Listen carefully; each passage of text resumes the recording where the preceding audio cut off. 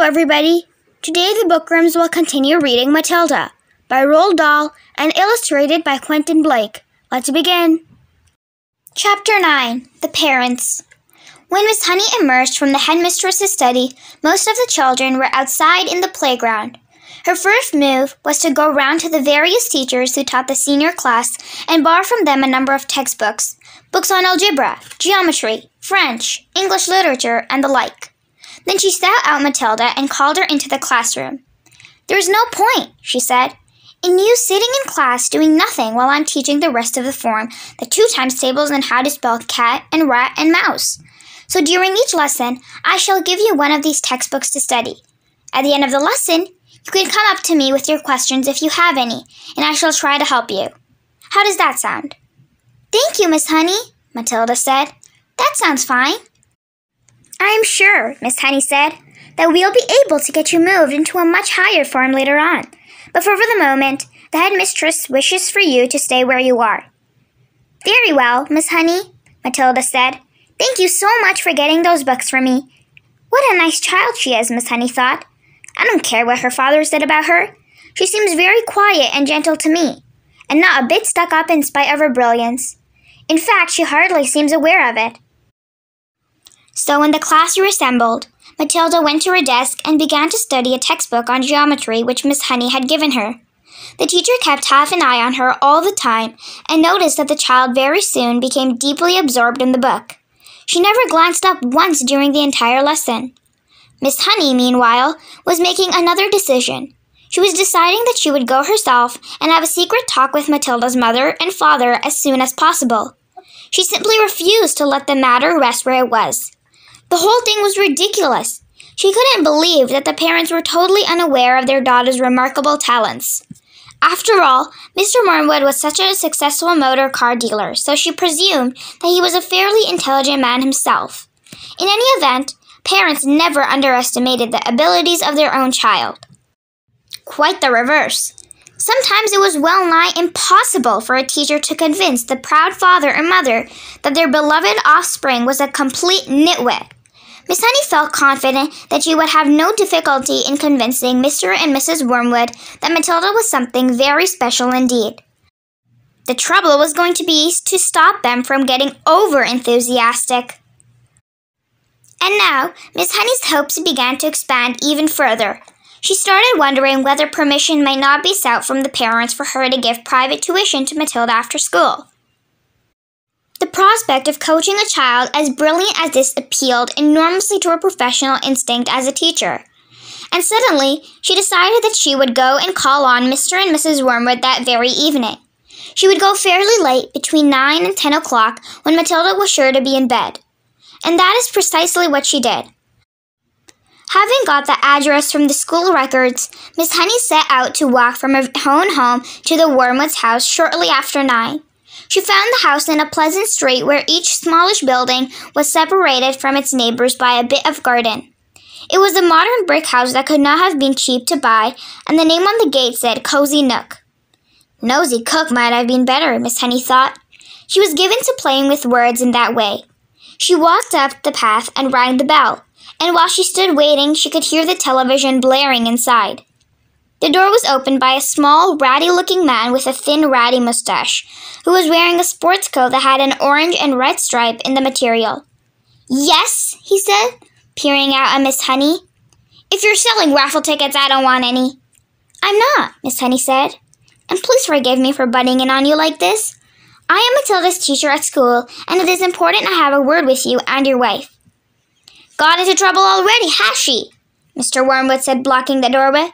"Well, she's your responsibility from now on. You'll have to deal with her." "She's no trouble at all," Miss Honey said. "I've come with good news about her. Quite startling news, Mr. Wormwood. Do you think I might come in for a few minutes and talk to you about Matilda?" "We are right in the middle of watching one of our favorite programs," Mr. Wormwood said. "This is most inconvenient. Why don't you come back some other time?" Miss Honey began to lose patience. "Mr. Wormwood," she said, "if you think some rotten TV program is more important than your daughter's future, then you ought not to be a parent. Why don't you switch that darn thing off and listen to me?" That shook Mr. Wormwood. He was not used to being spoken to in this way.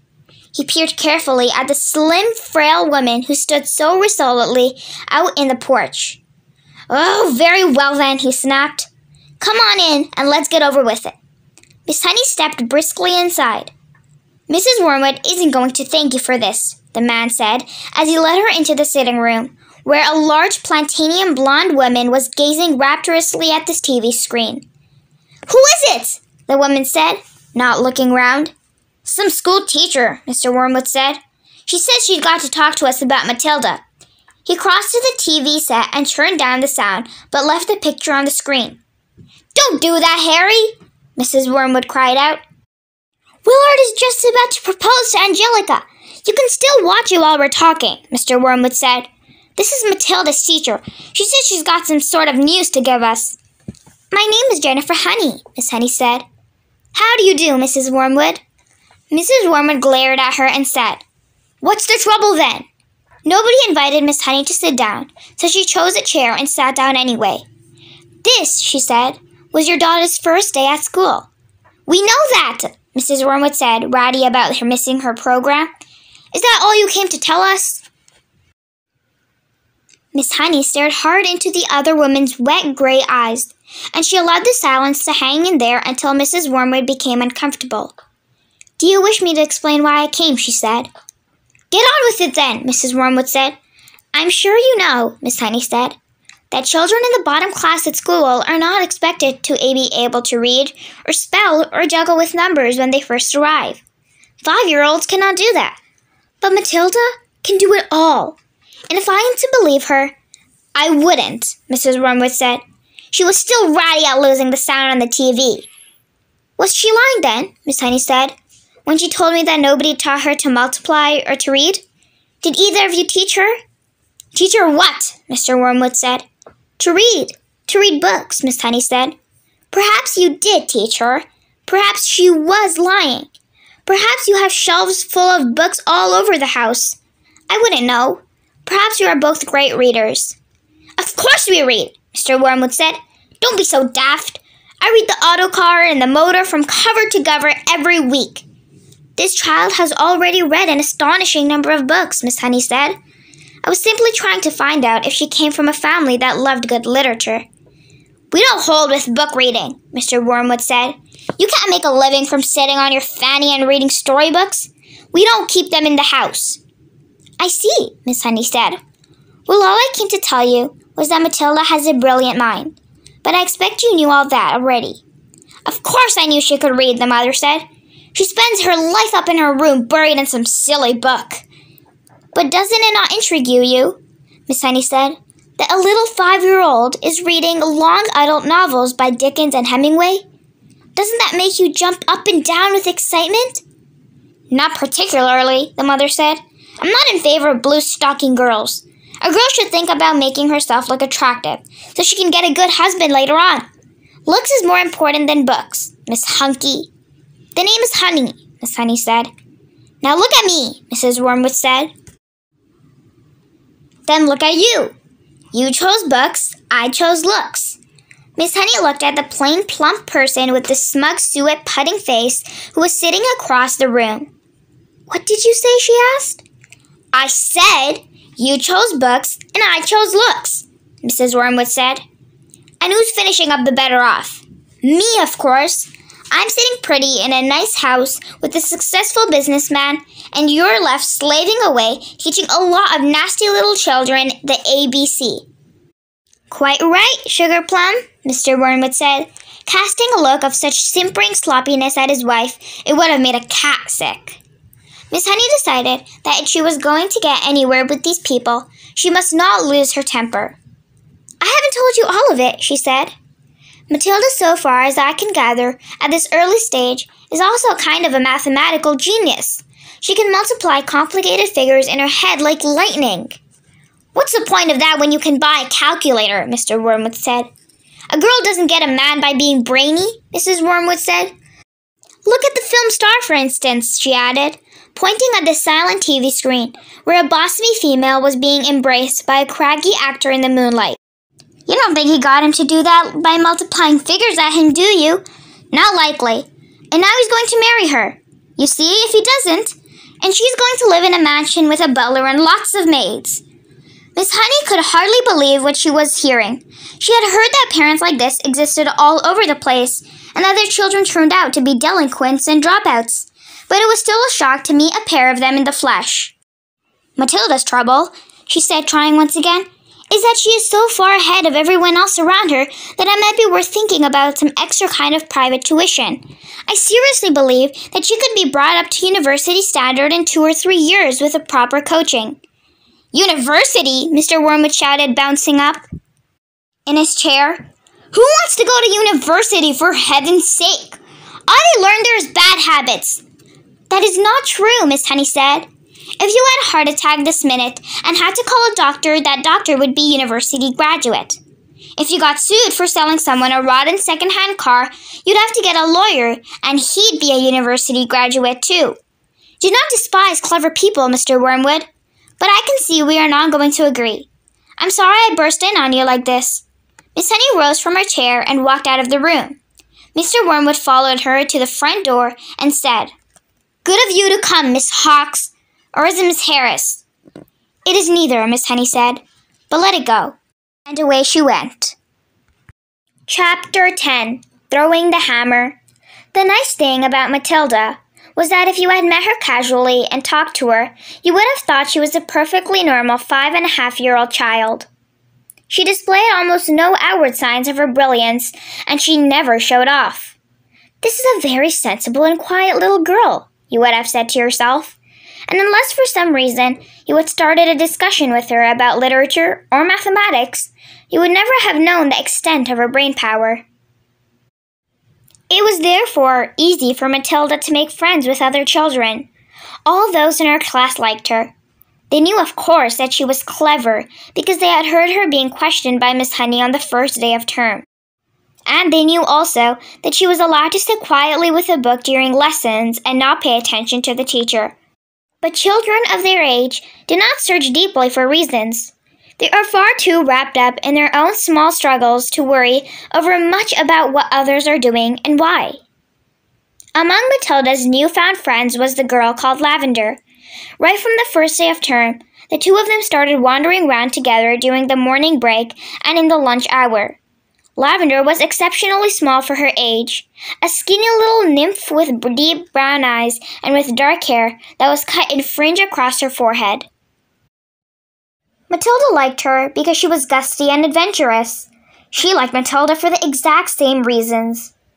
Before the first week of term was up, awesome tales about the headmistress, Miss Trunchbull, began to filter through to the newcomers. Matilda and Lavender, standing in a corner of the playground during morning break on the third day, were approached by a rugged 10-year-old with a boil on her nose, called Hortensia. New scum, I suppose, Hortensia said to them, looking down from a great height. She was eating from an extra-large bag of potato crisps and digging the stuff out in handfuls. Welcome to Bortzel, she added, spraying bits of crisp out of her mouth like snowflakes. The two tiny ones, confronted by this giant, kept a watchful silence. Have you met the Trunchbull yet? Hortensia asked. We've seen her at prayers, Lavender said, but we haven't met her. You've got a treat coming to you, Hortensia said. She hates very small children. She therefore loathes the bottom class and everyone in it. She thinks 5-year-olds are grubs that haven't yet hatched out. In went another fistful of crisps, and when she spoke again, out sprayed the crumbs. If you survive your first year, you may just manage to live through the rest of your time here. But many don't survive. They get carried out on stretchers screaming. I've seen it often. Hortensia paused to observe the effect of these remarks were having on the two titchy ones. Not very much. They seemed pretty cool. So the large one decided to regale them with further information. I suppose you know the Trunchbull has a lock-up cupboard in her private quarters called the Chokey.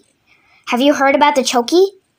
Matilda and Lavender shook their heads and continued to gaze up at the giant.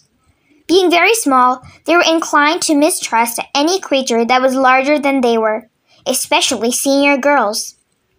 The Chokey, Hortensia went on, is a very tall but very narrow cupboard. The floor is only 10 inches square, so you can sit down or squat in it. You have to stand, and 3 of the walls are made of cement, with bits of broken glass sticking out all over, so you can't lean against them. You have to stand more or less at attention all the time when you get locked up in there. It's terrible. Can you lean against the door? Matilda asked. Don't be daft, Hortensia said. The door got thousands of sharp, spiky nails sticking out of it. They've been hammered through from the outside, probably by the Trunchbull herself. Have you ever been in there? Lavender asked. My first term. I was in there 6 times, Hortensia said. Twice for a whole day, and the other times for 2 hours each. But 2 hours is quite bad enough. It's pitch dark, and you have to stand up dead straight, and if you wobble at all, you get spiked, either by the glass on the walls or the nails on the door. Why were you put in? Matilda asked. What have you done? The first time, Hortensia said, I poured half a tin of golden syrup onto the seat of the chair that Trunchbull was going to sit on at prayers. It was wonderful. When she lowered herself into the chair, there was a loud squelching noise similar to that made by a hippopotamus when lowering its foot into the mud on the banks of the Limpopo River. But you're too small and stupid to have read the Just So stories, aren't you? I've read them, Matilda said. You're a liar, Hortensia said amiably. You can't even read yet. But no matter. So when the Trunchbull sat down on the golden syrup, the squelch was beautiful, and when she jumped up again, the chair sort of stuck to the seat of those awful green breeches she wears, and came up with her for a few seconds, until the thick syrup slowly came unstuck. Then she clasped her hands to the seat of her breeches, and both hands got covered in the muck. You should have heard her below. But how did she know it was you? Lavender asked. A little squirt called Ollie Bogwhistle sneaked on me, Hortensia said. I knocked his front teeth out. And the Trunchbull put you in the chokey for a whole day? Matilda asked, gulping. All day long, Hortensia said. I was off my rocker when she let me out. I was babbling like an idiot. What were the other things you did to get put in the chokey? Lavender asked. Oh, I can't remember them all now, Hortensia said. She spoke with the air of an old warrior who has been so in many battles that bravery has become commonplace. It's all so long ago, she added, stuffing more crisps into her mouth. Ah, yes, I can remember one. Here's what happened. I chose a time when I knew the Trunchbull was out of the way teaching the 6th formers, and I put up my hand and asked to go to the bogs. But instead of going there, I sneaked into the Trunchbull's room, and after a speedy search, I found the drawer where she kept all her gym Snickers. Go on, Matilda said, spellbound. What happened next? I had sent away by post. You see, for this very powerful itching powder, Hortensia said. It cost 50 label, and it was made from the powder teeth of deadly snakes, and it was guaranteed to raise welts the size of walnuts on your skin. So I sprinkled the stuff inside every pair of Snickers in the drawer, and then folded them all up again carefully. Hortensia paused to cram more crisps into her mouth. Did it work? Lavender asked. Well, Hortensia said. A few days later, during prayers, the Trunchbull suddenly started scratching herself like mad down below. Aha, I said to myself. Here we go. She changed for gym already. It was pretty wonderful to be sitting there watching it all, and knowing that I was the only person in the whole school who realized exactly what was going on inside the Trunchbull's pants. And I felt safe too. I knew I couldn't be caught. Then the scratching got worse. She couldn't stop. She must have thought she had a wasp's nest down there. And then, right in the middle of the Lord's prayers, she leaped up and grabbed her bottom and rushed out of the room. Both Matilda and Lavender were enthralled. It was quite clear to them that they were at this moment standing in the presence of a master. Here was somebody who had brought the art of skullduggery to the highest point of perfection. Somebody, moreover, who was willing to risk life and limb in pursuit of her calling. They gazed in wonder at this goddess, and suddenly even the boil on her nose was no longer a blemish, but a badge of courage. But how did she catch you that time? Lavender asked, breathless with wonder. She didn't, Hortensia said. But I got a day in the chokey just the same. Why? They both asked. The Trunchbull, Hortensia said, has a nasty habit of guessing. When she doesn't know who the culprit is, she makes a guess at it. And the trouble is, she's often right. I was the prime suspect this time because of the golden syrup job. And although I knew she didn't have any proof, nothing I said made any difference. I kept shouting, How could I have done it, Miss Trunchbull? I didn't even know you kept any spare Snickers at school. I didn't even know what itching powder is. I've never heard of it. But the line didn't help me in spite of the great performance I put on. The Trunchbull simply grabbed me by one ear and rushed me to the chokey at the double and threw me inside and locked the door. That was my second all-day stretch. It was absolute torture. I was spiked and cut all over when I came out. It's like a war, Matilda said, overawed. You're darn right it's like war, Hortensia cried. And the casualties are terrific. We are the Crusaders, and the gallant army fighting for our lives, with hardly any weapons at all. And the Trunchbull is the Prince of Darkness, the foul serpent, the fiery dragon with all the weapons at her command. It's a tough life. We all try to support each other. You can rely on us, Lavender said, making her height of 3 feet 2 inches stretch as tall as possible. No, I can't, Hortensia said. You're only shrimps. But you never know. We may find a use for you one day in some undercover job. Tell us a little bit more about what she does, Matilda said. Please do. I mustn't frighten you before you've been here a week, Hortensia said. You won't, Lavender said. We may be small, but we're quite tough. Listen to this then, Hortensia said. Only yesterday, the Trunchbull caught a boy called Julius Rotwinkle eating a licorice all sorts during the scripture lesson, and she simply picked him up by one arm and flung him clear out of the open classroom window. Our classroom is 1 floor up, and we saw Julius Rotwinkle going sailing out over the garden like a frisbee and landing with a thump in the middle of the lettuces. Then the Trunchbull turned to us and said, From now on, anybody caught eating in class goes straight out the window. Did this Julius Rotwinkle break any bones? Lavender asked. Only a few, Hortensia said. You've got to remember that the Trunchbull once threw the hammer for Britain in the Olympics, so she's very proud of her right arm. What's throwing the hammer? Lavender asked. The hammer, Hortensia said, is actually a ruddy great cannonball on the end of a long bit of wire, and the throw whisks it around and round on his or her head faster and faster and then lets it go. You have to be terrifically strong. The Trunchbull would throw anything around just to keep her arm in, especially children. Good heavens, Lavender said. I once heard her say, Hortensia went on, that a large boy is about the same weight as an Olympic hammer, and therefore he's very useful for practicing with. At that point, something strange happened. The playground, which up to then had been filled with shrieks and the shouting of children at play, all at once became silent as the grave. Watch out, Hortensia whispered. Matilda and Lavender glanced round and saw the gigantic figure of Miss Trunchbull advancing through the crowd of boys and girls with menacing strides. The children drew back hastily to let her through, and her progress across this asphalt was like that Moses going through the Red Sea. When the waters parted, a formidable figure she was too, in her belted smock and green breeches.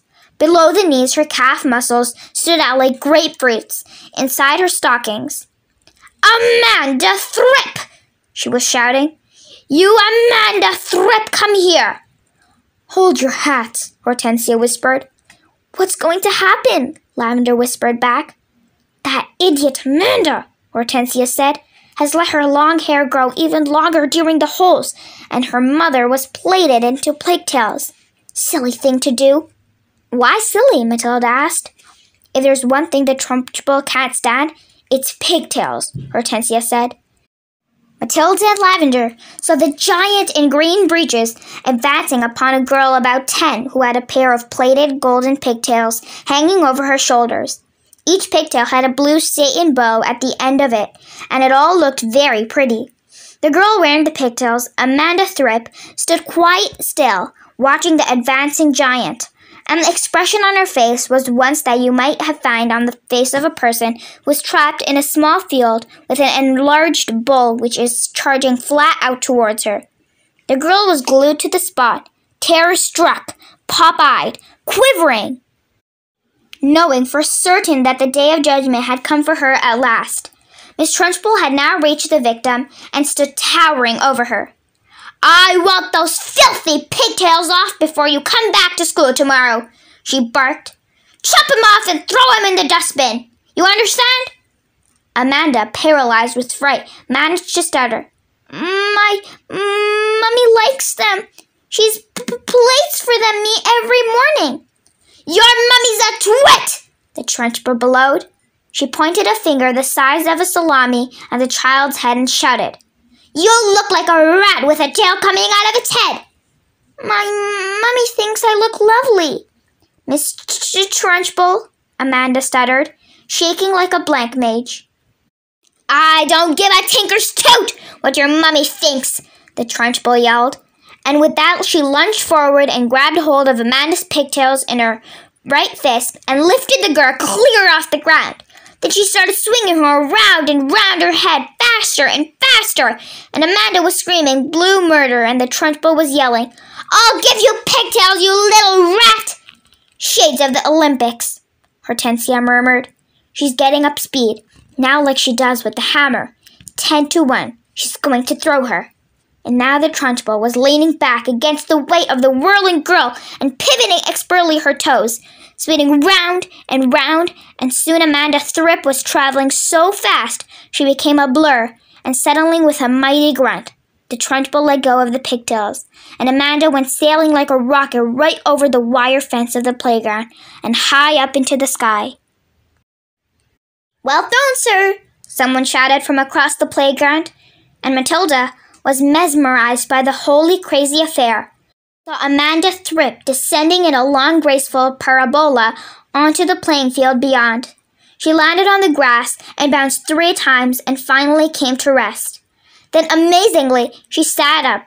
She looked a trifle dazed, and who could blame her? But after a minute or so, she was on her feet again and tottering back towards the playground. The Trunchbull stood in the playground dusting off her hands. "Not bad," she said, "considering I'm not in strict training. Not bad at all." Then she strode away. "She's mad," Hortensia said. "But don't the parents complain?" Matilda asked. "Would yours?" Hortensia asked. "I know mine wouldn't. She treats the mothers and fathers just the same as the children, and they're all scared to death of her. I'll be seeing you sometime. You too." And with that, she sauntered away. That's it for today. I hope you guys enjoy. Don't forget to like, comment, share, and subscribe for more read-alongs. Until next time, bye!